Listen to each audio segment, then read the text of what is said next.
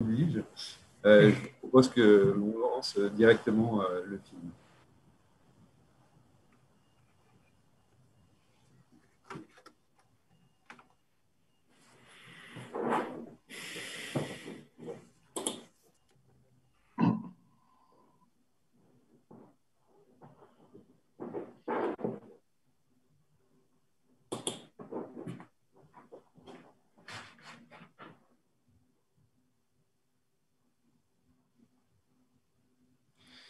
Bien, bonjour à toutes et tous. Welcome, everyone, and please switch off your mic and choose the language that you would like to listen by clicking on interpretation.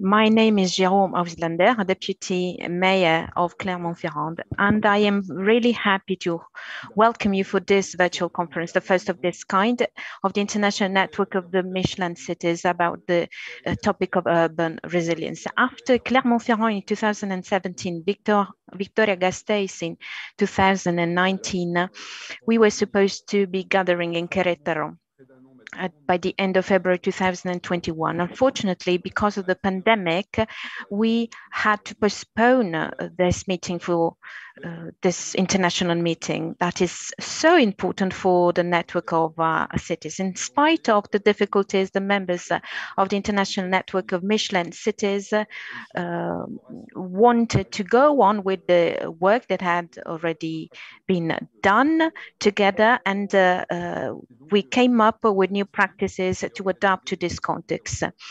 So this is the approach that we're using to organize this virtual conference about the topic of urban resilience that is at the core of our priorities as local governments responsible for the good quality and access of public services for our citizens. So we are going to speak about resilience in three different perspectives: economic, environmental, and social resilience. For each of them, we are going to listen to contributors, experts, contributions by experts of our cities to dwell upon the notion of resilience. And we are going to speak about resilience as the basis of transformations and transitions that consider the lifestyle of humanity, such as natural systems and rural and urban areas. The topics that will be tackled today will be deepened further during the next international meetings that will take place in presence in Querétaro. And the mayor of the cities, Luis Bernardo Nava, is going to speak about them. But before giving the floor to David Mitchell, I would like to thank all the experts who accepted our invitation for this meeting, and in particular, Mr. David Miller, Director of International Diplomacy C40 Cities Climate Leadership Group, former mayor of Toronto, Canada, and author of the book Solved: How the World's Great Cities Are Fixing the Climate Crisis. Mrs. Kochikon Vorakum, CEO and founder of Porous City Network and Land Process Bangkok. She's also president of the Climate Change Working Group and of the International Federation of Landscape Architects.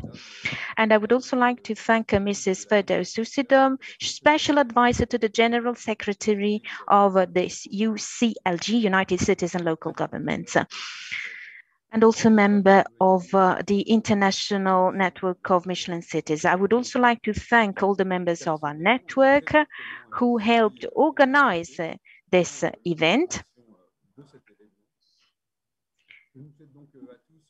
And I wish you a really rich discussion. And now I would like to give the floor to David Mitchell, who is also Mayor of Bridgewater, Canada. And we will going to speak about the first presentation, Reshaping the Economic Thinking of Tomorrow. The floor to you. Merci, Jerome. Good morning, good evening, good night to our members or wherever you are. It is my pleasure to introduce our first speaker today, who is David Miller, Director of International Diplomacy for the C40 Cities Climate Change Leadership Group.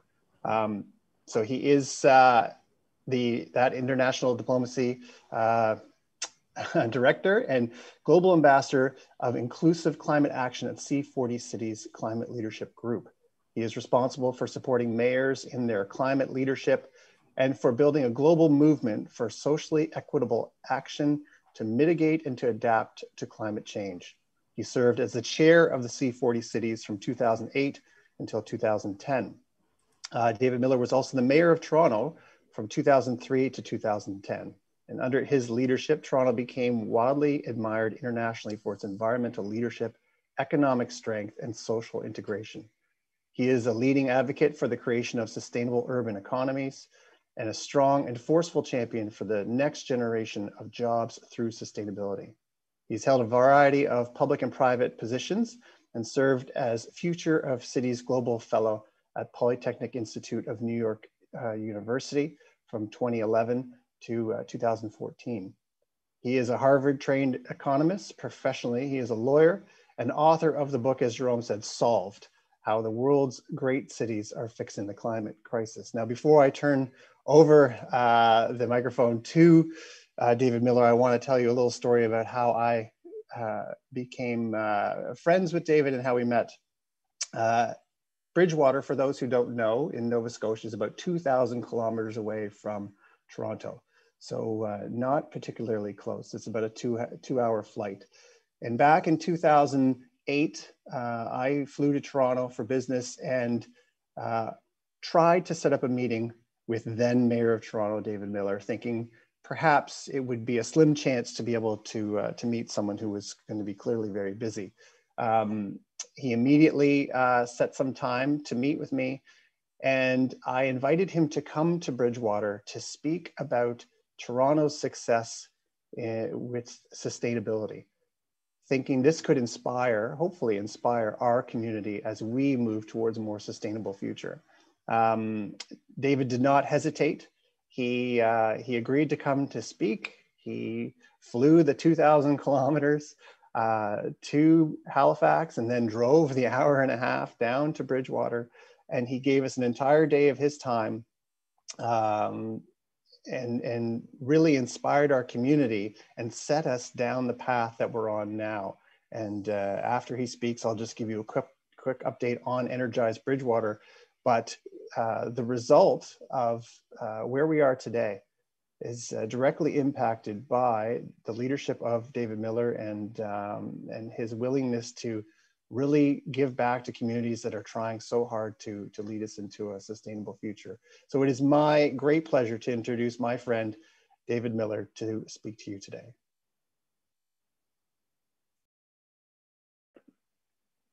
Thank you very much, Mayor Mitchell, and thank you for your leadership and your gracious words. Bonjour tout le monde. Et merci pour l'opportunité de faire. Thanks a lot for your opportunity to share with you a presentation, a short presentation. The topic of my book is climate change and the actions of big cities of the world to fight against climate change. Broader context. I have about 10 minutes, and what I'd like to speak to is the context of the leadership of the mayors of the world's great cities on climate change in the context of a global pandemic, and how they are using innovation, clear thinking, and lessons drawn from over a decade of work on climate change to address the pandemic. Ellen, I'm going to try and share my screen if that is allowed. Yes, David, just try.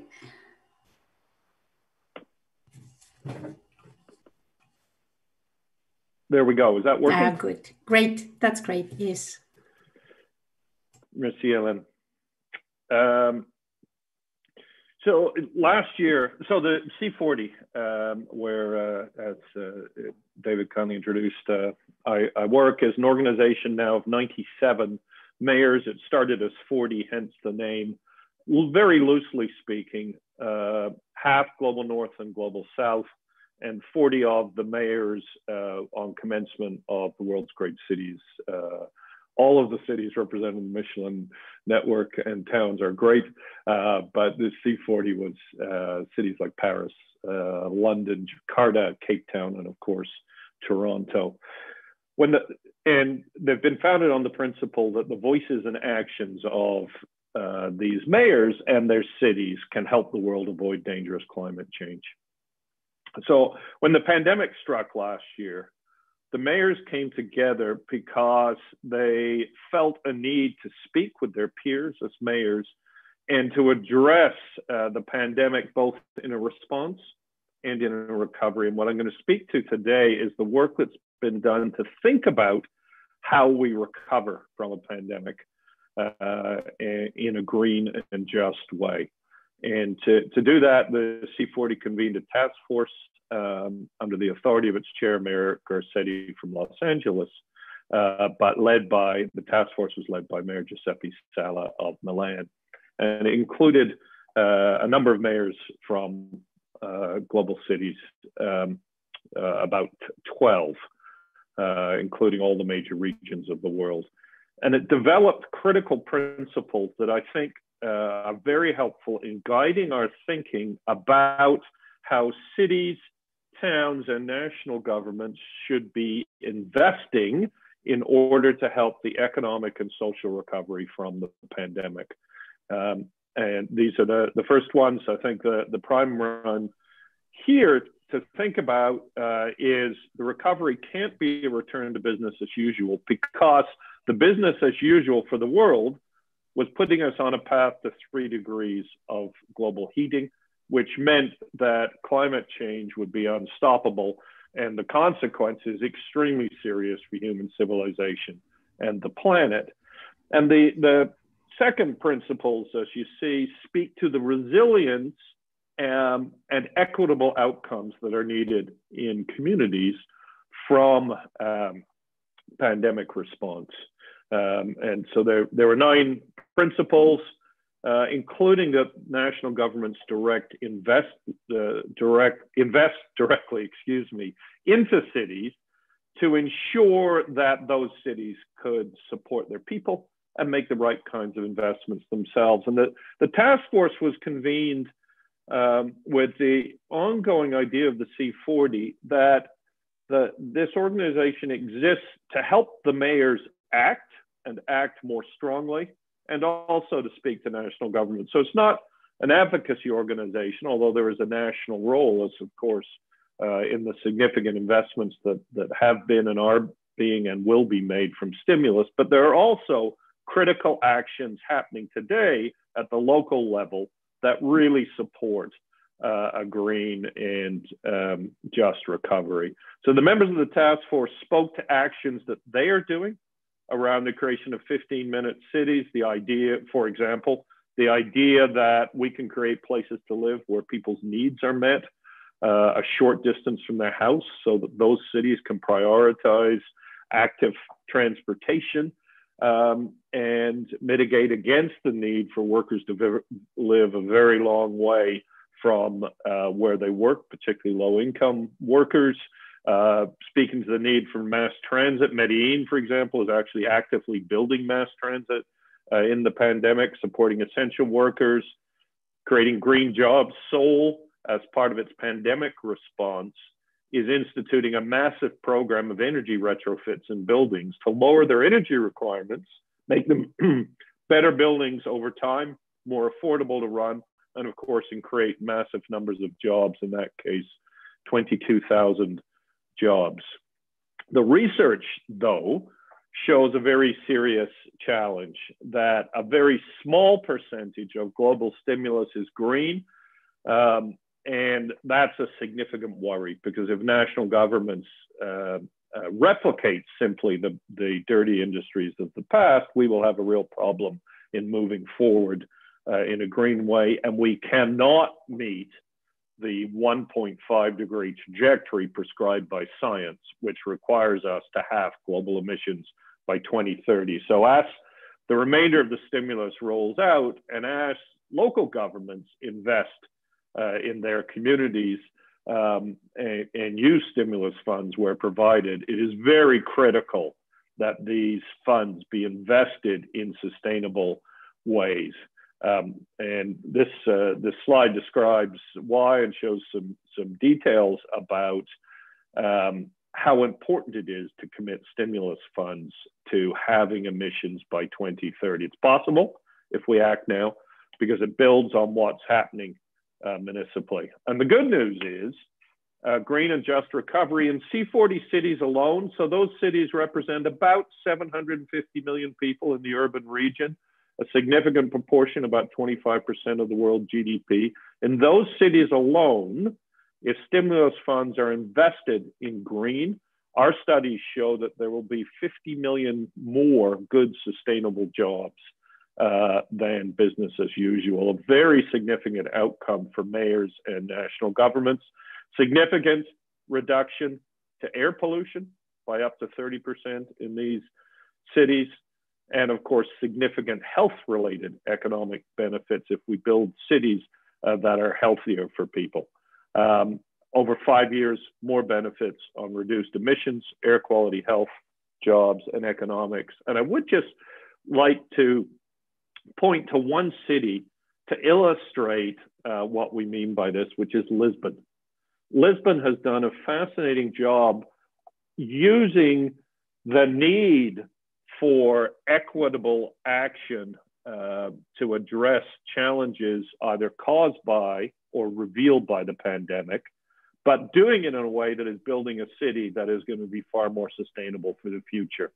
So they have used European Union stimulus funds to build new rapid transit and are starting that work, literally already started that work. And then secondly, they use their own legislative authority to help low-income workers live inside Lisbon. Like many of our cities, the core of Lisbon have become an increasingly expensive place to live, partly driven by tourism. So during the pandemic, Lisbon essentially outlawed short-term rentals for tourist purposes in the core of the city, and then entered agreements with private landlords and individuals to rent apartments in order to re-rent them at below market rates to low-income working people so they could live near where they worked, with very positive environmental benefits, health benefits, transportation benefits, with much fewer congestion. A very good example of action and leadership by a city, partly funded by national governments, but also within the competence of the city. And the final point I wanted to make is just to mention the work of my book, which is about the broader perspective. And it shows examples from cities around the world who are acting on climate change today with the right plans, the right actions in buildings, transportation, waste, and energy. And the theory of the book is that if we take these ideas that are actually working today, are financially feasible today, and are producing jobs and other benefits in addition to environmental benefits, and spread those ideas globally, we will be able to halve global emissions by 2030. But that needs to start with getting the stimulus post-COVID right. So those are the comments I had today. I appreciate your time and attention, and I look forward to the upcoming conversation with Mayor Mitchell. Thank you, and merci beaucoup. Thank you so much, David, for that. And for anyone who hasn't read David's book, I could tell you that it is a educational, it's a good read. So that's important, but it's also very educational. And for me personally, I liked being able to extract the success stories and the practical information of it.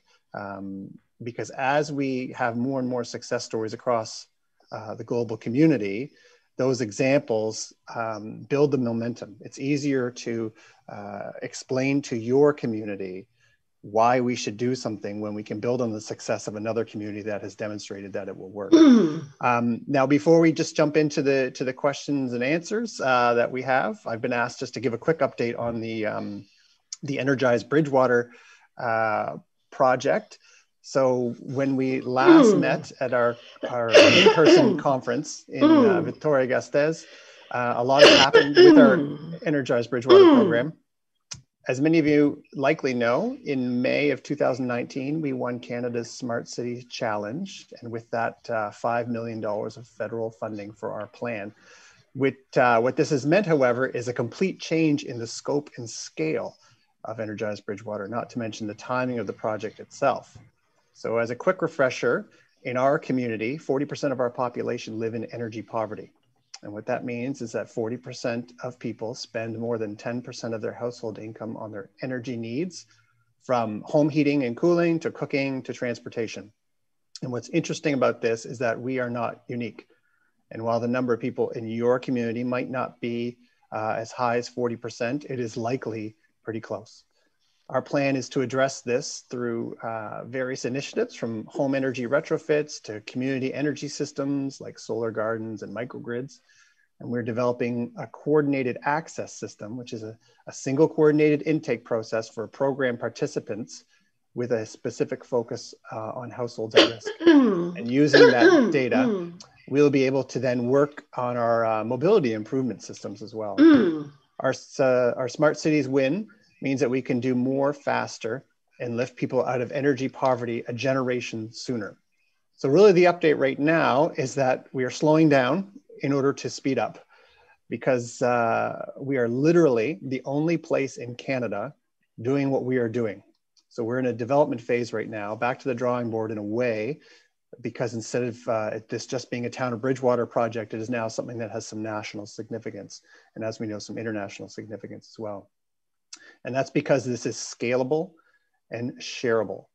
So this means our story can be your story. And as partners in the INMC, we know that by helping each other through idea sharing, best practices, and learning from speakers like the incredible ones we have today, the futures of all our communities will be brighter.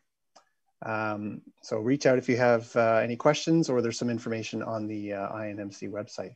So without further ado, let's jump into some questions and answers with our speaker, Mayor Miller. And so I'll start. David, thank you again. So you were mayor of Toronto from 2003 to 2010, but it was very quickly into your early years as mayor that you led Toronto through a green transition. Now, this was long before there was this global consensus on climate change or a big push among politicians around the world to fight it. So what led you to making this a priority years ago? And how were you able to convince the people of Canada's largest city that this must be a priority? Well, I think three things. First of all, my own personal values coming from when I was a child. I grew up in a small farming village in England. So I didn't realize it until on reflection, looking back, but both social justice and environmental values were really inculcated in me as a young boy living in that environment in the 1960s in England, in a very class-based society, but also one which, by modern terms, ran organic farms and was very, very conscious of its connection with the environment. So I think that was there. Secondly, one of the reasons I ran for municipal office was a belief in the importance of public transport to a city for equity and transportation and environmental reasons. And it really drove my agenda. And once you start thinking about public transport and the importance of it, it's very easy to understand other environmental initiatives and their necessity in a big city. And the third is I was probably a bit fortunate. Torontonians, despite the fact we live in this huge city that geographically is spread out as the heart of a region of over 6 million people, are very environmentally conscious. It's a very green city. We have 3 major river valleys running through the city, and because of a hurricane in 1954, those river valleys were preserved as green. So I think I was building on policy interests of mine, some deeply held values, and also a very supportive group of residents who also hold deep environmental values. Fantastic, thank you. In your book, Solved, you ask a very direct question. Why cities? The leaders joining us today understand why, and we're working to do our part, but a lot of times we seem to be fighting an uphill battle against other levels of government. in your experience, how can we more effectively work with multiple levels of government globally to convince them that our goals can and should be more aligned when it comes to a post-COVID green recovery? And do you have, you've given us some examples of who's doing that, but perhaps a couple more examples of who's been most successful. Yeah, one of my frustrations when I was in office was I would have colleagues who were mayors or councillors who would get elected to the national government, or in Canada we have provincial governments, subnational. And within a month, they'd forget all about where they came from. And I'm sure colleagues on this call have seen that as well. I think the approach needs to be twofold, and that's what we try to do at C40. I think it's best when we assert our leadership as mayors in cities and towns in areas where we can, and we do have our responsibilities have very direct impact on environmental issues and on social justice issues. In Toronto's case, it was responsible for affordable housing, income supports, transport, the urban forest, parks, almost everything, but the military and universities. Not everybody has all those authorities, but our municipal authorities are uniquely suited to a combination of environmental and social justice. And I believe when we lead with our action, we are much more credible. And we also need to lead with our voices. And in my experience, our voices are most powerful when we align around one or two common interests that help everyone and push those extremely strongly. For example, stimulus funding green and just. And the voice of mayors and cities and towns, when it's combined, cannot be ignored by most national governments. Wonderful, thank you. You've mentioned as well that the global pandemic has been one of the biggest challenges of our lifetime. It also presents an opportunity for that green and just recovery. Now that said, the financial crisis of 2008 was also a great opportunity for equality and change. So why is this time different? This time can be different. It's not necessarily different, but it can be different if we think about people first. From my very personal perspective, and I was mayor through the financial crisis, the national governments and international institutions tried to solve problems for international institutions and the banking sector, and not for people. This time, people have clearly seen that in the pandemic, we're all in it together, and we need a collective response. And that includes a national response and local responses. People expect it. And I believe they're going to expect that on climate change. And it gives a requirement for everybody in positions of leadership to help shape the pandemic response around the green and just values and principles that I spoke about a few minutes ago. And I think those principles are incredibly useful because they respond to what people are feeling and saying. And you can see globally where governments have not, whether local or national, and there's both, have not handled the pandemic response very well. They're in serious trouble. But where they have, they're given a lot of credibility. And that speaks to where citizens are at. They're thinking about collective response, competent response to global problems, and they expect action, and action that helps them as well. And those principles are available on the C40 website, and I think they're a very good place to start. Wonderful, thank you. And just in the essence of time, I'm actually going to skip to my last question, and this is probably a tough one. From the Green Standard in Toronto to the Green New Deal globally, you've been on the front lines in the fight against climate change for a very long time. What has been the project, policy, or idea that has given you the most hope for the future, and can you share why? That is a very hard question because I would like to speak for about 3 hours to the hope. I think in many ways it's the light rail transit system in Addis in Ethiopia. And why is because in many places there are lots of political fights about building public transport and getting the funding to do it.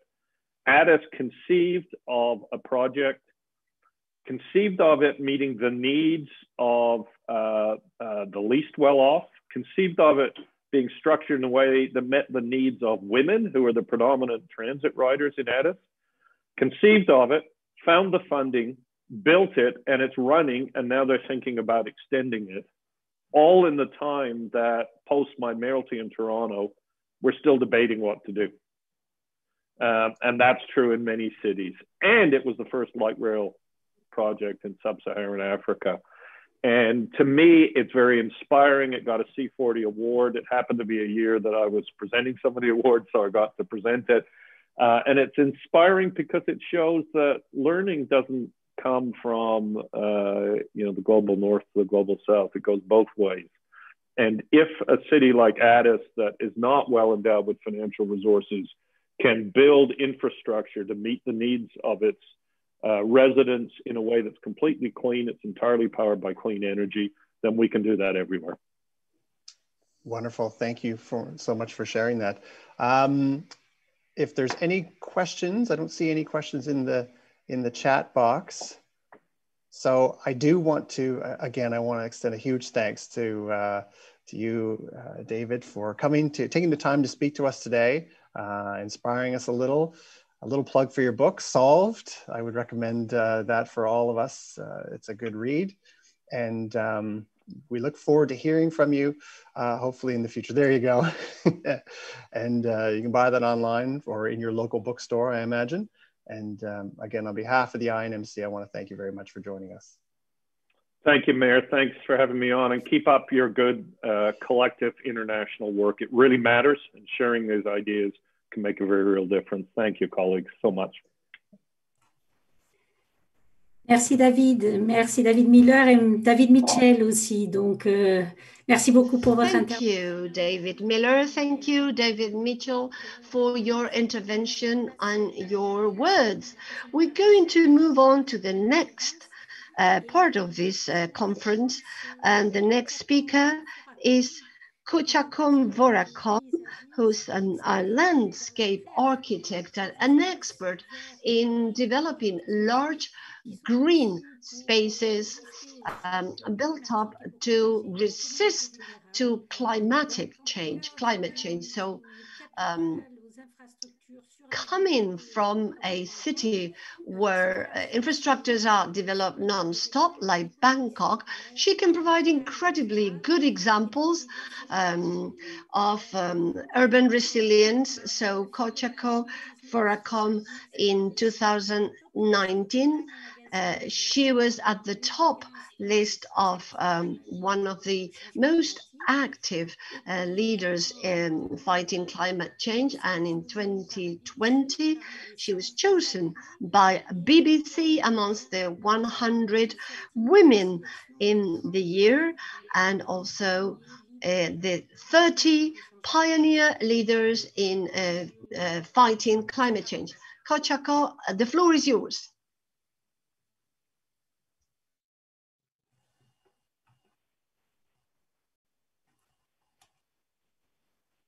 Sawadee ka. Hi everyone. I hope you can hear me, and thanks Helen for introducing me. Actually, I'm a landscape architect from Bangkok, Thailand. I'm so honored to be here. Can I share my screen? Yes, you can normally. I think just try Coach, otherwise we've got another option. Okay. It'll be okay. Yeah. Okay. Yes. So I got 10 minutes and I'll do my best. So yes, I'm a Time Magazine 15 woman fighting against climate change. And also was named, yes, I was also named as like a Time 100 next. And also the Green 30 for 2020 from Bloomsburg. I taught at Harvard University as a landscape architecture department. Sorry. Just a second.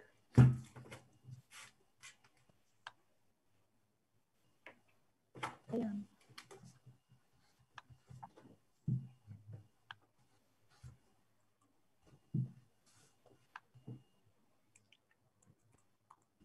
So I think that one city from Yong from Bangkok is here with us as well. So let's do it again.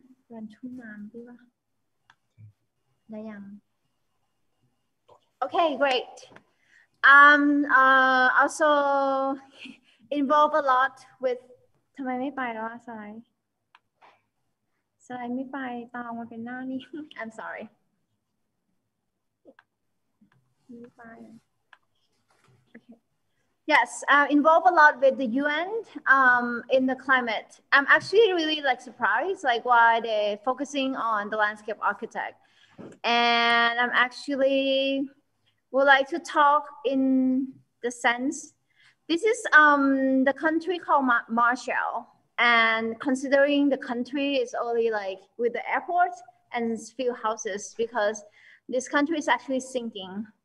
And I'm actually talking about wetland. Wetland is the most productive ecology unit that happened because it's actually contain more carbon dioxide CO2, much more, 3 times much more than forests, but it's also been destroyed really quickly because we don't think that, oh, it's just swamp, and swamp maybe equal westland. And this is us, Bangkok, and the whole city is actually based on swamp. So we destroy all the swamp, and this is what we are right now with our natural barrier. So you can see that when we are fighting between sea level rise, or we're gonna build faster enough of the wetland to protect our city. It doesn't seem like, because this wetland and swamp is actually takes so much time, more than just normal forest that we all knows. So this is actually like an hour by car from central of Bangkok. And I just feel that there's so much ignorance about the impact of climate change, not even plus pandemic. And we solved the problem with all this like hard infrastructure, like dams and concrete. And we thought we're gonna better off with all this problem, but it's not. And this is normal for us during the rainy seasons.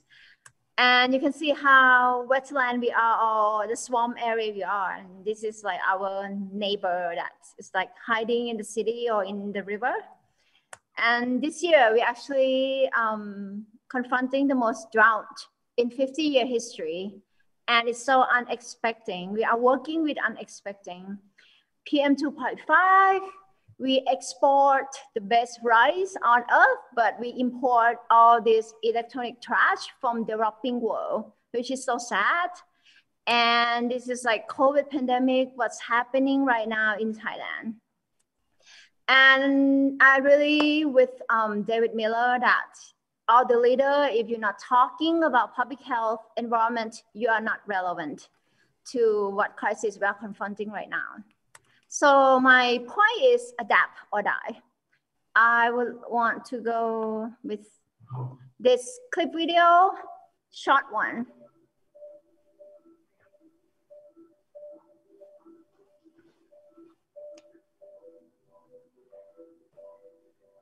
So this is not only Bangkok, this is like many cities around the world, Shanghai, Tokyo, some part of it, Delta land, and many cities in Southeast Asia, like Penang, in Vietnam.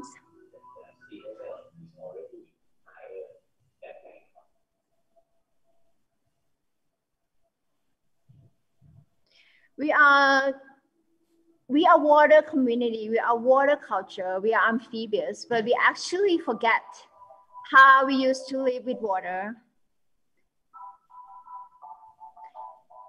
And we are sinking, and you can see that the boundary.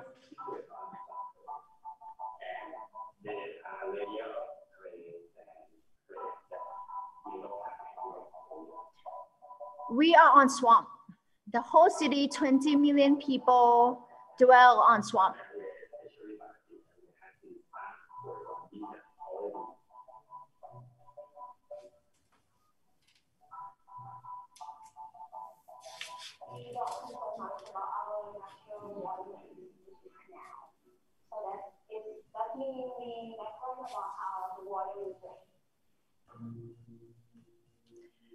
And I think when we talk about city, we need to know about the body of the city, the landscape, the seasonal change, and especially for in this region is about water. Like flood become a new normal of how we have to deal with city. And what is more dangerous than flood is drought. Like 20 million people might not have water, like fresh water. Right now, we are confronting with sea intrusion. Like the drinking water tastes like funny, like every year. So that means the sea level is rising or is actually coming underneath our city.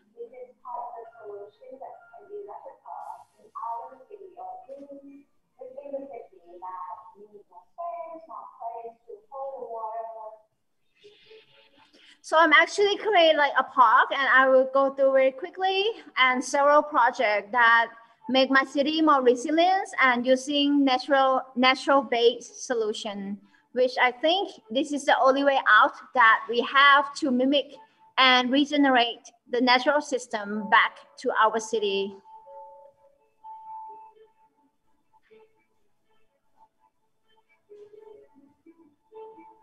And this is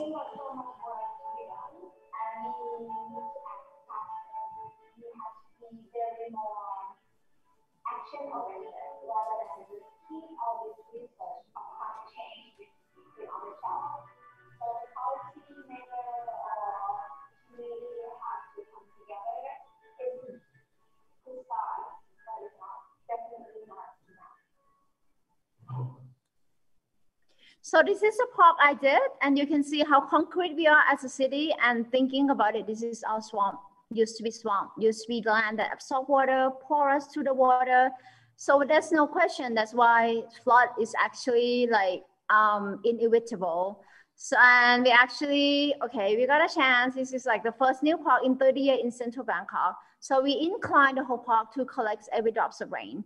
Another water that we have to concern, maybe you guys concerned about snow, but us is like rainy season. We are like tropical country.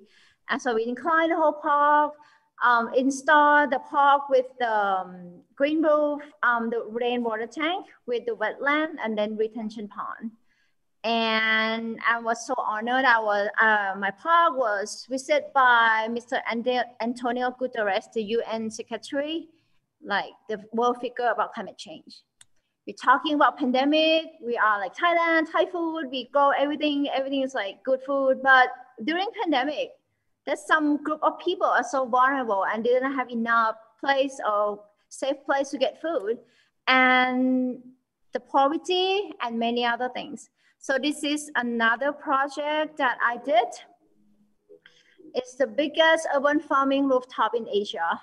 So thinking about the city, all the waste space that need to be reclaimed to create a solution for better off with the climate impact. And thinking about food space, waste space, it can be actually pair up. And this one is actually the biggest one in Asia and maybe the third one in the world. So for the single building.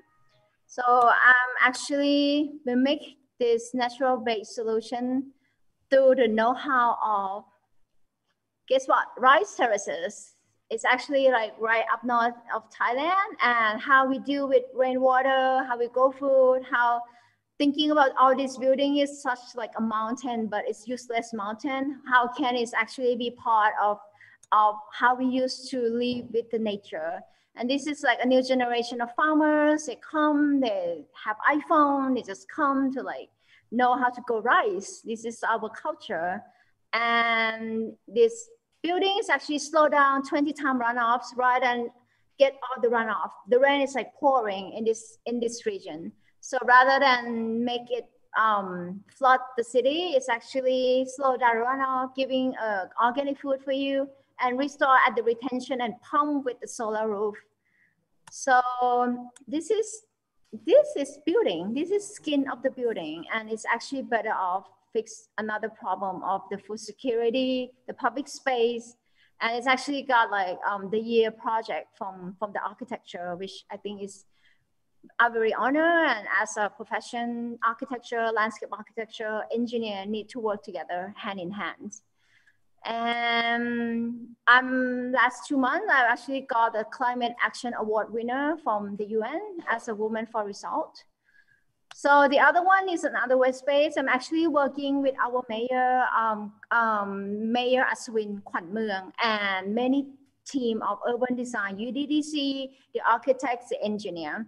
This is corrupted project, and this is like a white elephant element in the city for 40 years. And it's actually just there. And we recreated to become a first park across the river in any capital of the world, because the structure is already there. We just like have to rethink the waste space. So right now it's become very popular, especially there is just open right after the lockdown of the city. So people have place. This is the first bridge for human, for feet. The rest of the bridge in Bangkok is for car. So we actually have like place for people to hang out, have a concert and many other things. And during the COVID pandemic, we have to rethink about the health space in the hospital as well, because all these medical staff are really stressed off. So we create this like healing garden for them to using like the waste space on top of the roof. This is our government hospital, like government, not like private sector. Like bring a food and many other things. And the most vulnerable sector, I'm actually gonna use another 3 minutes. The vulnerable sector is actually those who live in the canal, floodplain, and the coastline. We actually helping them like to live in with a better quality of life, fixing them with the housings, because with climate change, millions of people will be displaced and homeless. And all these people would have problems. This is a floodplain. Some people in this area, and it's flood like this. So they say, yeah, let's build dam. So we better off. But building dam is actually flood further back, and it's flood at the back of the canal of the dams. So we create this thing to explain with the community that this is what you are right now, like swamp, very friendly ecology. But if you have a dam, this is what your city will look like. And it's gonna flood both sides. It's actually not gonna help anything. So I'm actually talking about how we can recreate natural and biodiversity. This is such a key to this pandemic, that we learned that we are interrupt the natural world without like thinking. For Thailand, for Bangkok, it's canal. We have to reclaim the canal. It's not a sewage way. And how are we gonna create that as a public space, as a health space? We are fighting so much about cleaning hands, wearing masks. We're thinking about recession. We don't even think so much about what is the climate change impact. And later on would be biodiversity collapse. And that is the end of many possibilities that gonna keep us alive as a species as well. So thank you. Yes. Thank you. Thank you very much, Kurt, for this presentation. Thank you. Pour continuer peut-être à échanger et à réfléchir justement sur cette... We're going to continue with a few thoughts, a few reflections about urban resilience and environment.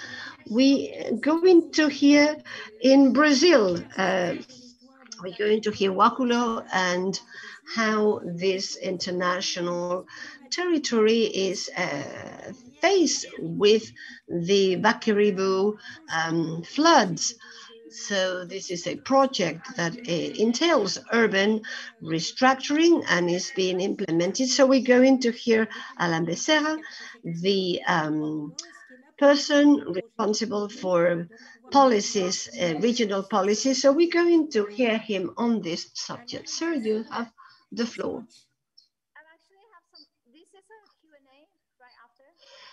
Now, or it's just, yeah, there's a presentation, just a few questions afterwards. I think I saw some questions, some comments from the message. And right. yeah, this project is I only have 10 minutes, but it's been like 5 years plus to build this and finish this. And it's actually based on participation, talking with our stakeholder. And you may see that. And when I'm talking about naturally based solution, we're talking about like top down and bottom up. We need to fix both because there's so many budget that will be buildings and many other things. How can this solution insert into those kind of development? And also helping the vulnerable people to have the same solution with affordable and doable. So it's not about top down and bottom up, it's about both. And how as a designer, you can insert your solution there because the money have to spend anyway, yes. Okay, is there any other questions maybe to Coach before Alan speaks about Guarulhos project? Maybe there's somebody else wants to.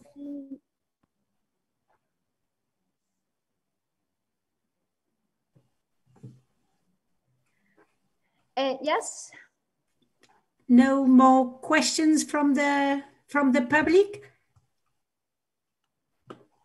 I think it's very interesting that climate impact is so different from all the city. Like we are now like a global citizens, and climate solution has to be from the local knowledge and using the wisdom that we used to live with nature and recall that with technology to come back and fill in the city design.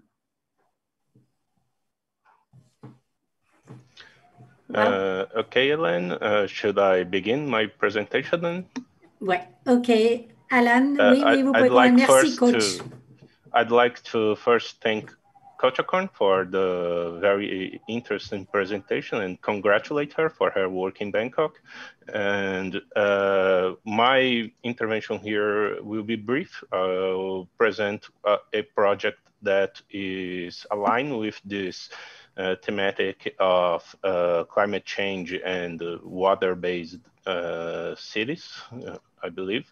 Guarulhos is not located on a river delta, but I believe that it can somewhat be considered a water city, at least on a major part of its territory. Here you can see the basin of the Baquirivuguaçu River. It's a river, the basin itself occupies 145.6 square kilometers of the municipality, which is about 45.6% of its total area. The main river of this basin is the Baquirivuguaçu River, with 20-kilometer extension in Guarulhos. The river itself comes from a neighboring city, but in Guarulhos it has 20 kilometers in extension, and it is a tributary of the Tietê River that goes through the state capital of São Paulo, that lies next to the city of Guarulhos. I listed here the main tributaries of the river, but I believe that naming all of them will take a lot of time. I believe the image itself speaks louder, showing here the Baquirivuguaçu River in the middle and all its tributaries coming from the north and also going south. We have one small thing I believe this image still helps show is the course of the river. This is not the natural course of the river. When they made the international airport located right here, they changed the natural course of the river, and several areas north of the airport became flood risk areas, and also to the west of the airport. And this is a problem that the city of Guarulhos has had to live with since the construction of the airport in the 80s. And right now, the city under our Mayor Gucci got an approval of the Development Bank of Latin America, CAF, for a macro drainage project on the basin of the Baquirivuguaçu River. So when on the parts that it is in the city of Guarulhos. Here are some images of the flood problems we have. All of these areas are close to the Baquirivu River. Here to the north are more recent photos from 2019. And down here, some photos from 2015. So it's a chronic problem that's been happening for years. And we aim now with this project to be able to solve it through decisive interventions on the canal. This is the current status of the river and its canals. There are some parts that it has traverses. It goes through pipes under some covered areas. But as you can see, the area suffered very heavy human intervention. And this is an overview of the project. The project foresees full restoration of the canal and also some reservoirs to help mitigate the flood problems. The Baquirivu, as happens with the Tietê River and many rivers on this region, has meanders, and usually it has a natural dynamic of flooding, so it has swampy areas around its curves that when precipitation comes, they become flooded, and they tend to be wet a large part of the year, but not occupied by water. So these reservoirs tend to be located near these regions where the natural meanders of the river were. This overview here shows in a bit more graphic manner the location of the interventions. The orange circles and the green circle are parks and leisure interventions, and the purple areas, the purple square areas, are the reservoirs, and the purple areas with clear lines will be interventions executed by the state government, which was the original responsible for this kind of water body, for dealing with this kind of water body that crosses many cities. The initiative of the city of Guarulhos happened because it was one of the cities that suffered the most from the floods. So it had to take matters in its own hands. And so with the assistance of CAF, we now have an horizon to look forward to solving this. This is a quick overview of one of the main interventions of leisure, the park on the Malvinas community. It's a community that has been established north of the airport. It's the green area on this dot here. And there are several measures that are planned under this project. Adequating the mobility infrastructure around the area, the João Zarif Avenue that crosses here, and also the interventions on the canal of the Baquirivu River that margins this avenue. And these wetlands, they already exist as wetlands, and they will have the function of natural reservoirs for the meanders of the river when the precipitation comes and increases the water volume. So now I'll pass by quickly to some pictures of concepts of this intervention. There are some more sustainable technologies that we aim to incorporate on the project, such as solar energy. And we also aim to increase the permeable area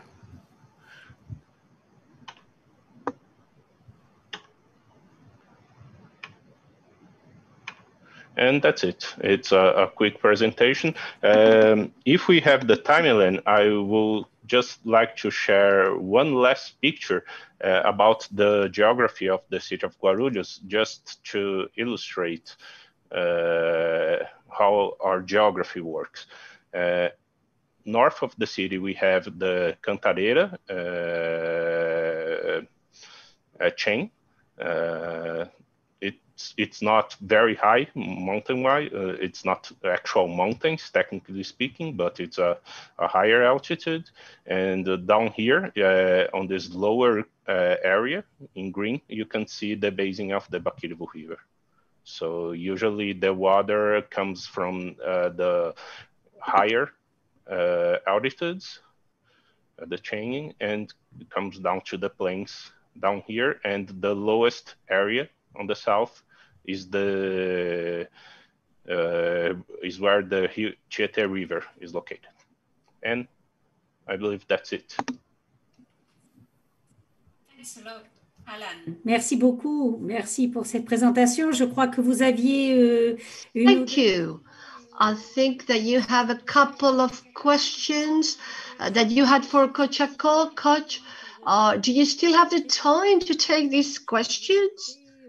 I think you were busy and you had to leave. Do you have the time to take these questions? Do you hear me, Coach Akol? We had the opportunity to study a bit of Coach Akon's work previously, thanks to the team of the INMC forwarding many of the materials. And we had a few questions that we believe this initiative, the project itself has not been executed. The financing has been approved by the development bank, and we will start to make the bids for contractors for the several interventions that will be made. But regarding this project and Coach Akon's work, I believe that I just trying to find here where I made the notes of the questions. But the first question, I'll go by heart here. The first question is, Coach Akon, looking at this overview of our issues and our project, do you believe that this kind of initiative communicates with the Poro City initiative that you aim to promote worldwide?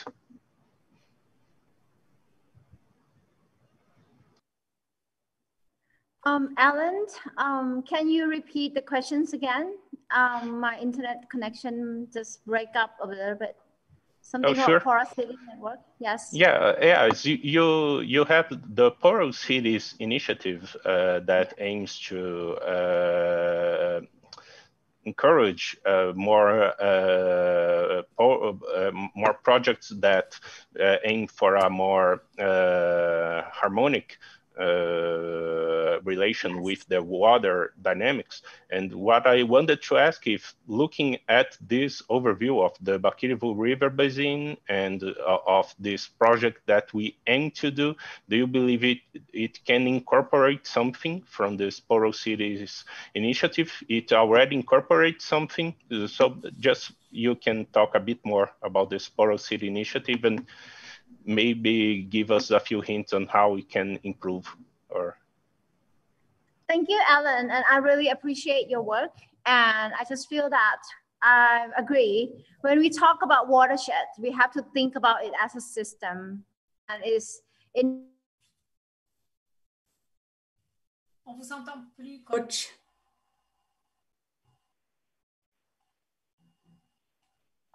But the context in Bangkok is very different. Like our city is so dense that we kind of just like rip off all the buildings and things. So when it's come to the implementation, I just feel that to keep that systematic planning is very important, and it's very hard because each project needs to achieve, and it takes so much time, takes so much effort.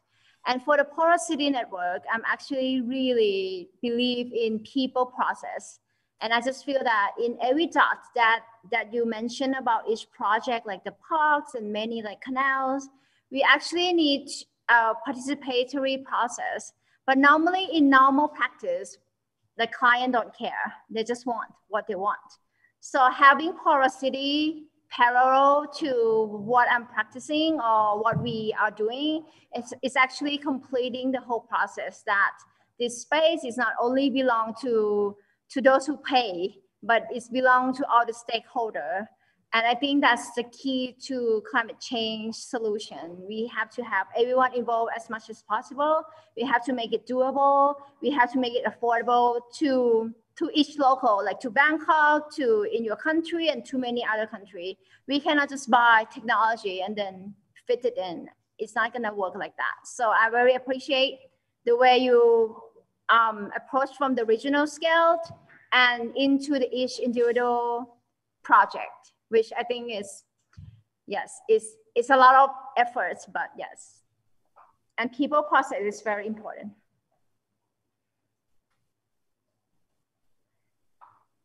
I believe there is a question from Adrian Sanchez in Querétaro. He says, in the development of your projects, what is the role of social participation? How's the population involved? Alan or myself? To coach, to you, to coach. For coach. Oh, okay. When I work with a vulnerable community, they don't have money, they don't have budget, but they've been displaced. So the government said, you cannot live here, it's flood. You cannot live here, the sea level rise is coming. So what is the solution for these people? So we actually go help and coming up with the negotiation through design.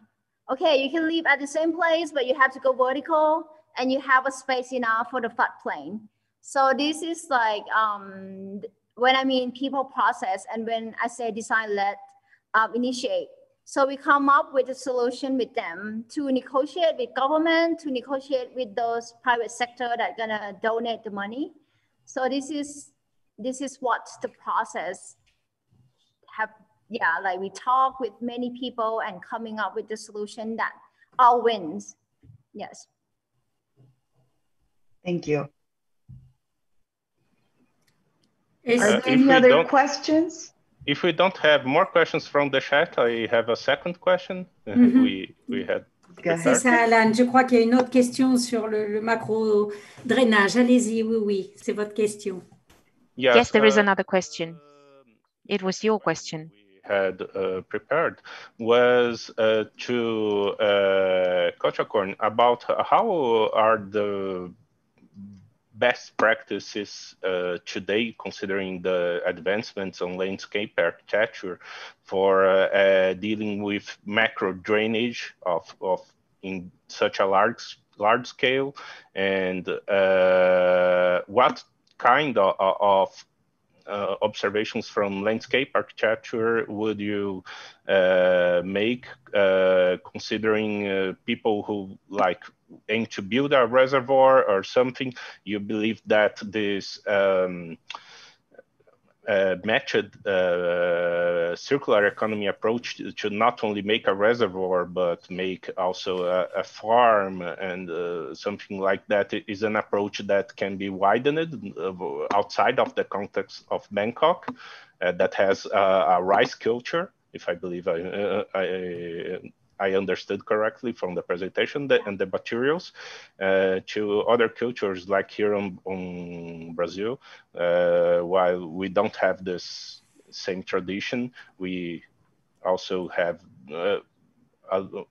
we don't have this cultural background for this kind of project. So we will have not only to create the equipment, but also to promote this culture of urban farming. Actually, we are agriculture country. Like our ancestors are farmers. Like we grow rice in the swamp, and now the development of the city is like expanding with no limit, and this is the problem. We not even preserve the rice, the agriculture land use that will help us holding the water. And right now, the problem is the rain is like pouring, and when it's drowned, we don't have enough fresh water. Yeah, so I think this is like the balance that we need to see in the macro scale. but within such a density that you can't just rip off and go rise again. We have to think about how we're gonna deal with rain, like rainwater tank, slow down the runoff, create airy porous element as a landscape to the city. And that is not only fixing the water problem, we are also the least capital in the world, maybe in the top that have least public green space per capita. So we also need many other things. We also need good food because we have to go so far, maybe import the food from, it's like climate change, transportation. We have to have enough green space for us to feel healthy, and we have to deal with water. So I just feel that landscape architect solution can actually fix, or nature-based solution can actually fix many problems. It's not only just a water problem, but it's many other like public health and many other things.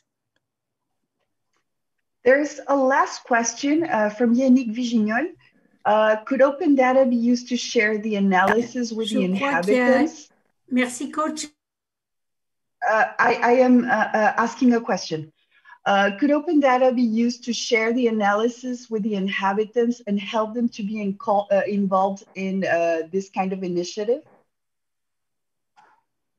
You're asking Alan or you're asking me, Paulina? I'm asking you, Coach.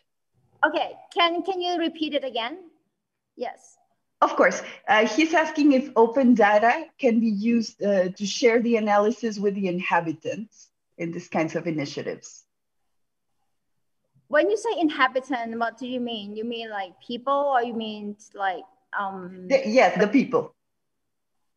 How can we share the solution to the people? That's correct. I believe that's the sense of Mr. Vigignol's question. This is actually, yeah. No, maybe I could try to share how I understood his question, because it's a question that I believe talks to our project as well. Is how you can meaningfully involve the people around the project with the project. And I believe that he's bringing open data as a new tool, and how we could use it to make this involvement meaningful, so that people can actually understand what's happening. And that's how I...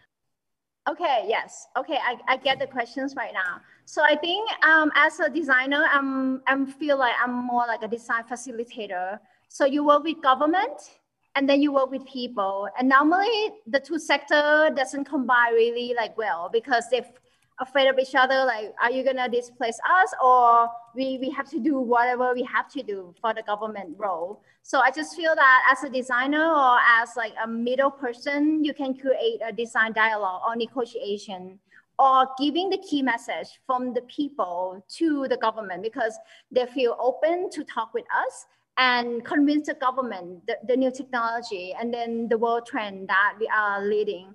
Like right now, I'm working a lot with BMA, and I'm so honored to work with our mayor. And I just feel that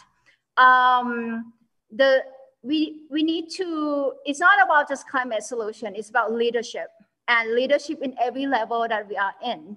And I just feel that how can that leadership direct to the right direction is, I am just one part of the process, but how can I push everyone dialogue to be open? I think it's really important. And each culture have very different way to negotiate, to talk, to listen. And I think it's such a key that you need to listen, and then finding, yeah, it's not about great design, great form, it's about listening. Yes. Merci, coach. Merci beaucoup. Thanks a lot. I think that we need to go to the third part of the conference. So thanks a lot, Coach Korn and Alan, for your speeches. And now I would like to give the floor to Jérôme Oslander, who is going to open the third session of the conference about local actions local actions and resilience strategies in public services. Can you hear me now? Because I was asked by the translation agency to put on headphones because they could not hear me very well. Thanks a lot, Hélène. Thanks a lot, Alan and Coach Corner for your speeches that were really enriching. Coach Corn, I heard your presentation. That is even better than the presentation that I heard in Montreal in 2019. It was even richer. The COVID difficulties even enriched your presentation. Now, we spoke about economic and environmental perspectives of resilience, and now it is time to speak about social, cultural, and human perspective. That is going to be the topic of the third part. Before starting this session, I would like to think about what we did in the network after the pandemic. So in spite of cultural, political, geographical, sociological differences of our cities, we as local governments are responsible for the good quality of and the mic is off. Okay, it is working. So we are responsible for the services offered to our citizens. So we had to meet the same needs because of the crisis, but it is interesting to see that the replies sometimes were different. So this is what we would like to speak about in the third session of our conference in order to share. The aim is to share good practices. And we would like to speak about how we met to the same needs. In Clermont-Ferrand, because after the COVID crisis, we decided to take urgent measures to support our citizens in the mid and long term. First of all, we worked to protect the health of our citizens, and then we kept essential services for people in order to protect the most vulnerable citizens, and we also try to support our businesses and economic. So first of all, we created vaccination centers for our citizens in order to smooth and accelerate vaccination procedures. We made the best to provide all the resources for this. During the pandemic, we also created a health protocol to make sure that our schools were open and to make sure that our canteens in schools were open, as well as nurseries, in order to fight against all form of precarities and poverties. We supported our citizens in different ways. For example, the parking places were for free, and public transport were free of charge during the lockdown. And then we also authorized bars and restaurants to use public terraces free of charge. So we made the best to ensure the resilience of a city in the context of the pandemic. Now I would like to give the floor to Mrs. Firdaus Usidum, Special Advisor to the General Secretary of the UCLG. And then also our friend Gorka Uttaran will take place, Mayor of Vitoria-Gasteiz and Vice President of the INMC. But first of all, Firdaus Usidum, the floor to you. Thanks a lot. Thanks a lot. Good afternoon. I will be making my speech in French. Buenas tardes para los hispanófonos. Donc, merci beaucoup pour cette invitation. So thanks a lot for your invitation. I am really happy because we had a really enriching discussion, and we are speaking about a really interesting topic.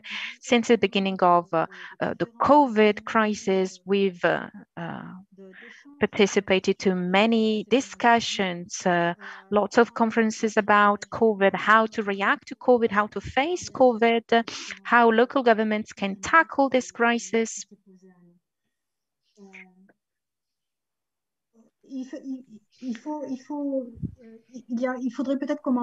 Perhaps we should start with a really clear idea. Because of the pandemic, activities had to slow down throughout the world, economic activities, social activities, cultural activities that are still closed. So we had to slow down, and nobody could imagine that we could do it in such a way. The pandemic caused many problems. But first of all, I would like to recommend and to suggest what were the opportunities offered by the crisis. In many countries, there were lockdowns, total or partial. During the lockdown, we could have opportunities that were unthinkable before.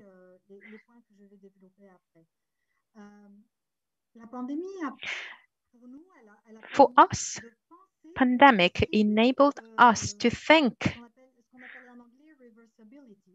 a possible reversibility, so to fight against climate change, to go back in the climate change, as it were, at some level. Then we also saw that it was possible to live in a different way. Business as usual is no longer an option, as David Miller said it at the beginning of this conference. I think that it is absolutely true. We all agree on that. Then, in the past, it was not even possible to think that we could change our economic model. During the first lockdown between March and July, many countries started thinking about a new model, such as Morocco, for example. They had already started this process, but they furthered this discussion about new model, human capital, a new social model.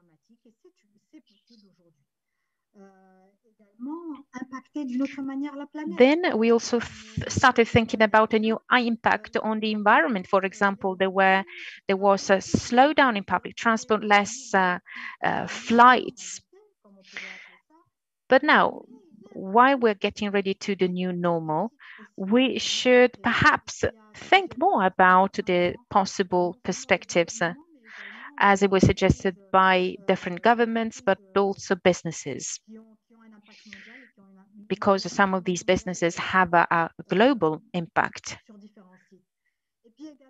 in different areas of the world. And then our relationship with nature. So this affects people in rural areas mainly. So we should think about what is going to happen after the pandemic in order to think about new models. And there are different possibilities, different models that we could adopt. First of all, what are the risks of the pandemic, the risks and opportunities of the pandemic? More in detail. This pandemic turns into an opportunity to do things differently in order to create a new balance, a new urban planning, a new way to create and to design urban and rural areas. For example, we could think about a new type of migration from big cities to intermediate cities. And we saw also that in some cases, people migrated from intermediate cities, mid-sized cities to small areas because they were afraid that they could not really have access to public transport. They were not sure that they could have access to hospitals. And this created this wave of migration from mid-sized cities, towns to smaller cities. This could have an impact on our current urban model, because so far today, there were lots and lots of people concentrating in big metropolis that created problems for cities. So what is the kind of resilience that we're looking for? We already started looking at it during the COVID, but what is going to come next after the COVID? I would like to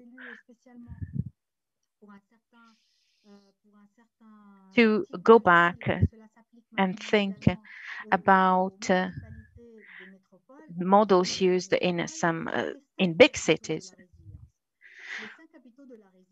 There are 5 capitals of resilience: social, economic, cultural, environmental, and human capital.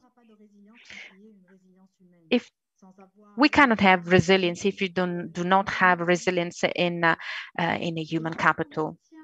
And when we have a certain balance, when we manage to balance these 5 capitals, then we can start speaking about resilience.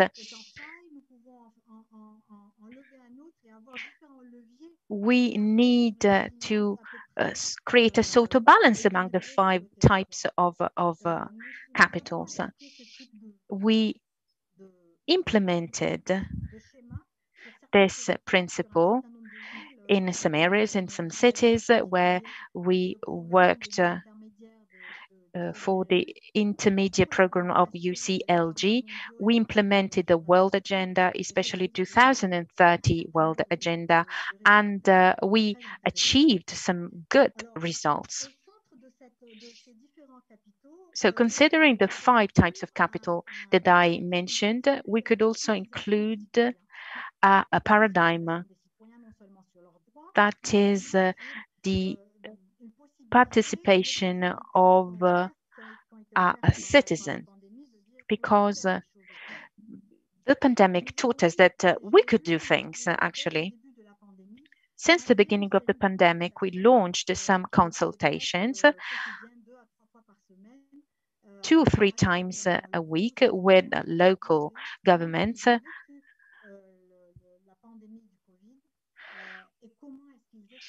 And the topic was how they lived COVID and how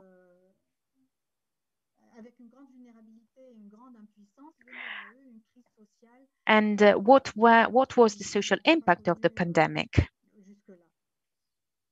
And unprecedented in some cases. Local governments did a lot. When we capitalized all that we heard from them, they spoke about, for example, the role played by the digital factor.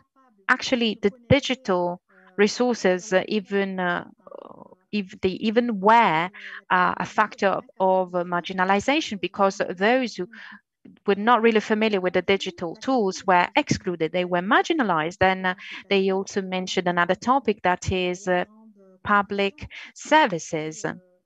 And the big conclusion emerging from this consultation was this: public services is one of the most important factors linked to the survival of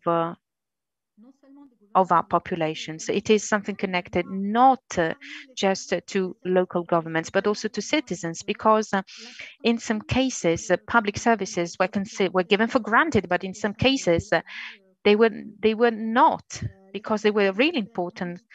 Public services, especially in southern part of the world, enabled people to survive because there were food shortages.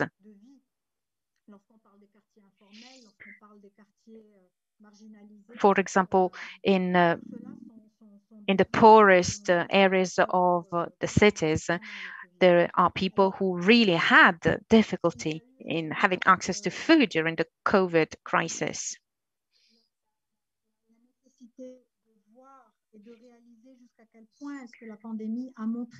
The pandemic showed all the weaknesses of our current lifestyle.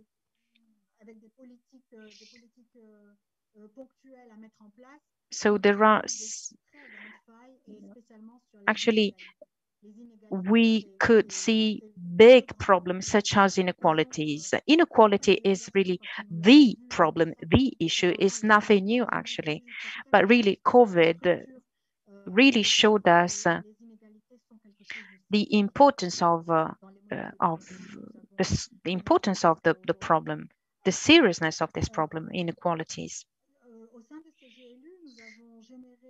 Within a UCLG, after this consultation, we came up with a decalogue, so with 10 rules about the post-COVID. So how to generate resilience and how to support local governments.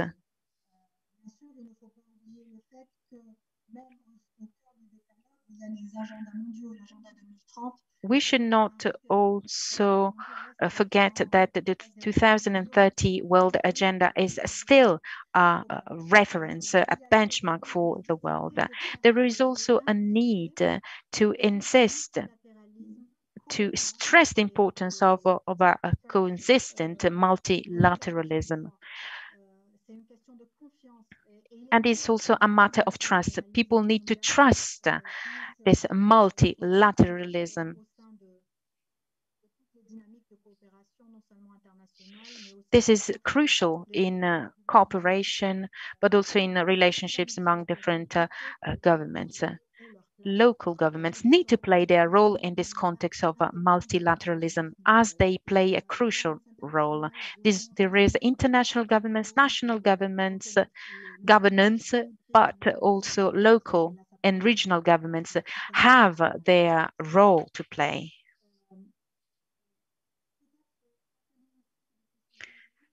And we redeveloped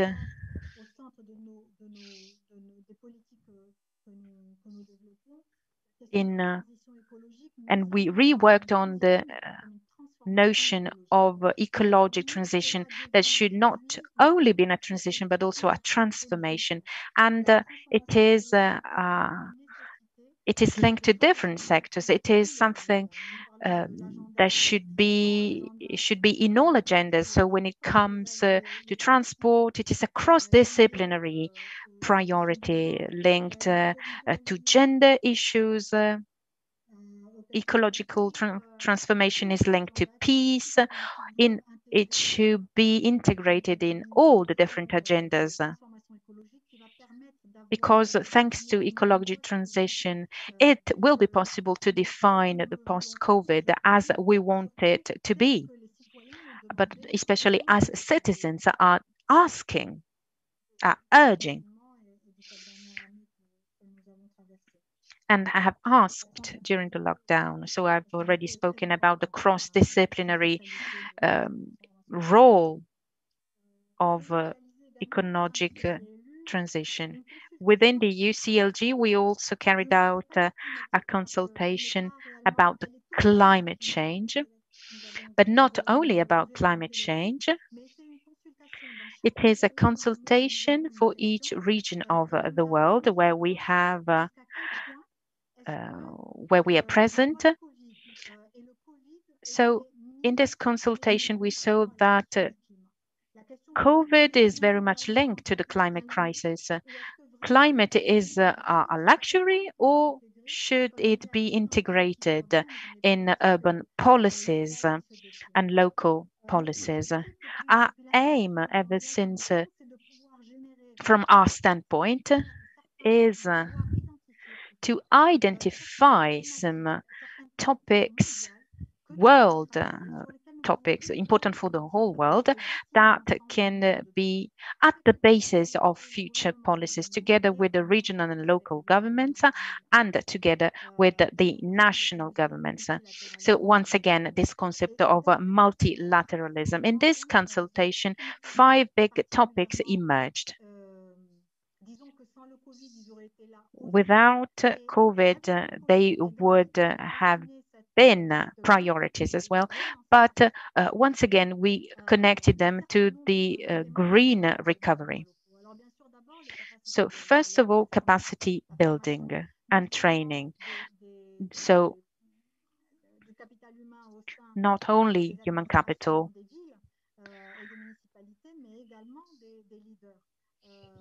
but also about leadership and how some of these consultation and inquiries, and I think Mr. Auslander was saying the biggest challenge for the local governments is not only to respond to health emergency, economic emergency, but also to be up to the necessary and required investment called forth in climate change. Many local governments were working on it, but now they need to press on and to invest on public service, which are at the heart of resilience and urban resilience at the moment, not only to up to a response for the needs emerging, but also to keep, I'm sorry, I've gone time, I'm so sorry, but they need to keep in their mind this idea of resilience. Very quickly, a last issue about the local for action.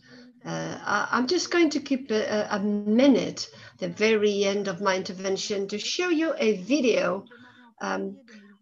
This started back in 2020, but it took a great relevance, particular relevance during pandemics. Local Fraction App should give visibility to local governments who develop solutions and with the new horizon to be able to implement them globally speaking through UCLG. So having a label that they want to specifically develop and to share and to make it visible worldwide. For anybody in the global arena, like United Nations and all the big organizations that we know, or we heard from Bridgewater, and all of these wonderful examples. So I would invite you all to be part of this dynamics of this label that would be shareable, so to say, subject to be shared globally speaking. You're more than welcome to join in with us. Just a final comment, if you allow me, about the cities on water, cities running the risk of sinking. And well, of course, it is very important, and how we can do what we can do and participate with those cities and the many projects. I think regardless of the city and the size, I think we need to be prepared to be more and more in participation with the citizens globally, to be able to secure urban resilience through participation and involvement, citizenship involvement in the globe. That is absolutely important. And France is a good example, but there are many good examples, and we need to strike the right balance, not only social, but on human capital. Cities should continue to grow, but striking the right balance between human capital, social capital, and working for the transformation And we're working on this declaration, and there's also the Declaration of Human Rights. I mean, what kind of planet are we leaving to future generations? I mean, are they going to suffer from our decision making today? What kind of decisions are we making? What kind of negative impact this can have for our future generations? Decisions made in cities and countries to be bold, to be daring enough to take and to make the right decision, to make the right changes. Everything that is absolutely necessary for our future. We would all be accountable for future generations if we don't make the necessary changes. So for future generations' sake, we need to leave them a livable planet, a planet that is nice to live in. So I like to leave it here, and maybe if you have some further questions, I will take them later. I'd like to share a video. It's just a 1-minute video to share with you these ideas that I've been elaborating on.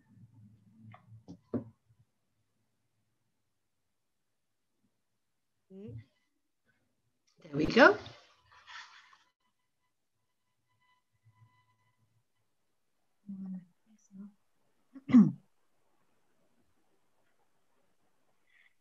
Je peux, oui, parfait. Can I? Yes, I think I will be able to share the screen with you.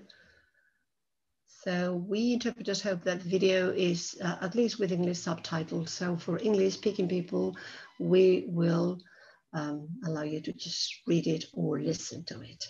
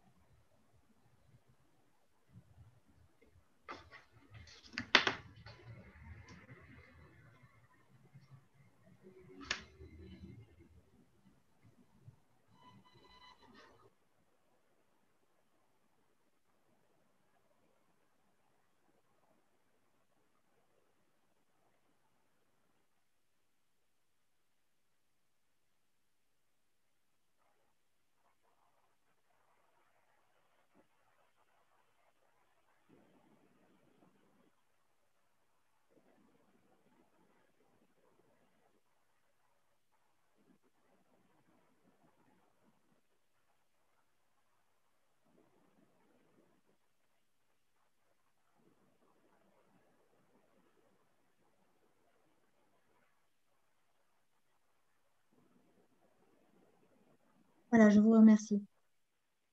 Thank you so much. Thank you so much for your attention. Well, thank you for this very international perspective, comparing the impact of pandemics. It was fascinating. I've seen that we had a few questions, so I've shown on the chat box the link to UCLG, so where you can check up initiatives that are of high value for everyone. So I now would like to leave the floor to Gorka Urtaran, the Victoria City Mayor. So we're going to leave him the floor to talk about his own experience from a local point of view about how resilience has played a role in Victoria with the experience of pandemics. You have the floor, sir. Thank you very much, Jérôme. Good afternoon, everyone. From Victoria, I am very happy to see friends such as Jérôme from Clermont-Ferrand, David Water, and all our friends from the network. It is a real pleasure. I will try to be very brief. I will take 5 minutes to tell you about Victoria, where we did very similar things to things which were implemented elsewhere. As Jérôme said, What did we do in Vitoria? We wanted to protect the health of people, well-being of people, as well as local economy. City halls, municipalities, cities, we have several priorities such as protecting the health of people, protecting our social well-being, and fostering and supporting local economies. We have collaborated with the appropriate institutions to guarantee the provision of health as well as protection to essential workers. As for the well-being, we paid attention to vulnerable people, the elder, the people with minors in vulnerable situation, and homeless people in social exclusion. We paid attention in particular to these groups, and vis-à-vis the local economy, we take some measures vis-à-vis the traders, the PMEs, the SMEs, sorry. During this pandemic, we focused on these three pillars: health, well-being, and support to local economy.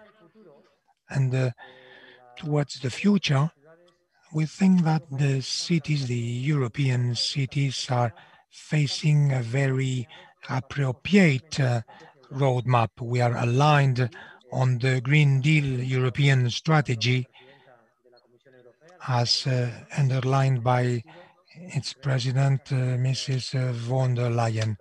This green strategy, this green recovery is an absolute must need for the cities of the future. We are perfectly aligned with the 2030 agenda, the SDGs, and we must have this threefold dimension, as David Miller told us, also the environmental and the weight of the cities, as mentioned by Jérôme. Regarding this, we want to focus on a couple of things. There are many of them, but just to center the message. The urban planning has to be people-oriented, people-focused. This is very important. To this regard, we are developing proximity resources, social and sport resources. We must implement proximity services, and we are working on the project of the so-called super manzanas, super areas of buildings. Only 36% of public space is devoted to people. Now, in the future, 70% of the urban space will be devoted to pedestrians. We want this urban planning to be thought to be oriented to people and the development of sumideros of CO2. I mean, so we can trap the CO2. So we are amongst the cleanest cities in Europe. We are fostering a sustainable mobility where more than 60% of displacements of travels are done by bike or on foot. We want the transports to be electric. We are working for this urban transformation, these structures to create these CO2 trap systems. We want to refurbish existing housing. We are also working on the green impact so we can generate energy communities that generate their own energy through solar panels, these photovoltaic panels. So the consumption of energy is sustainable 100%. And last but not least, the future of the planet passes through the future of the cities because we gather most of the worldwide inhabitants. We are causing the majority of CO2 emissions, so we have to be all aligned towards this sustainable recovery. and a network such as the Michelin network is a great opportunity. Thank you very much. Good afternoon.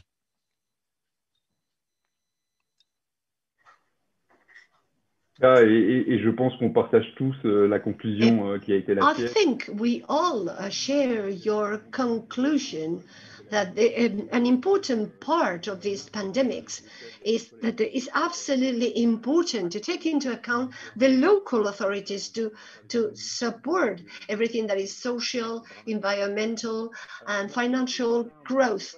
So we've taken a little bit of delay. I don't know if we have any more questions. I mean, we don't have questions on the chat box. No questions. So we're going to leave immediately the floor to the mayor of Querétaro, Luis Bernardo Nava, who is going to talk to us in a video making an announcement that we are all concerned with. Amigas y amigos. There we go. So it was the mask, ladies and gentlemen.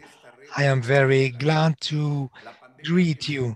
The pandemic that we are facing today was a proof. We developed a concrete strategy from economic direct support to population, as well as the COVID test in homes. Many of these actions were inspired in the successes of other cities around the world within this view of a community that has to unite us. This video conference around the urban resilience responds to this spirit.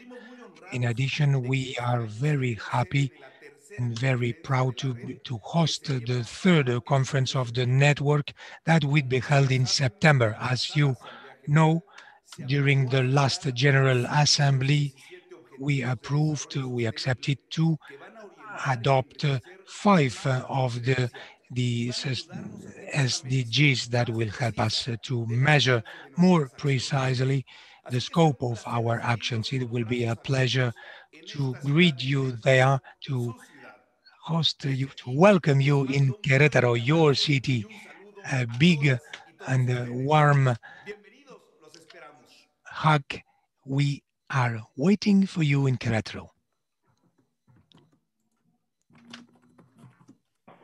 Ouais. Luis Nava pour ces... So, Luis Navas, thank you so much for this kind invitation. We do hope and we cross our fingers for the health situation and circumstances to allow us to hold this first this conference in Querétaro. So I'd like to thank naturally the participants today and for the efforts made for all of my family and friends. We were more than 130 people in this conference. So I'd like to thank everyone and everyone who made the effort to be here today with us. Your contribution were really wonderful. Thank you very much to Ateneo interpreters for being here with us, translating and making our exchanges more fluid. And as I said, you have the website here where you can continue with our exchanges, and no doubt we will continue to hold this virtual meeting. So needless to say, I will say see you soon and see you hopefully in Querétaro, and we will continue with this common cooperation for our local territories, for our citizens. Thank you so much, and we see you soon. Have a great afternoon, everyone. Thank you very much. Merci à tous.